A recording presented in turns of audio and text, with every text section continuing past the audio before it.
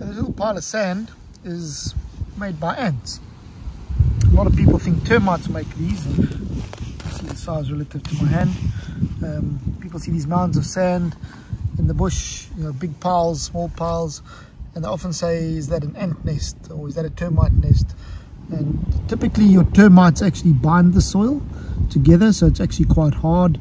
It bakes in the sun quite nicely and it becomes quite firm. It doesn't move around, so that's an easy way to tell termite mounds.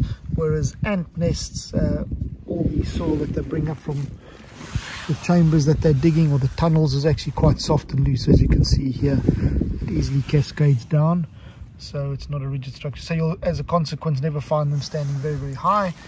Given the effects of gravity and the sand falling down, it's never more than a few inches or maybe a foot at the most high, depending on the soil conditions.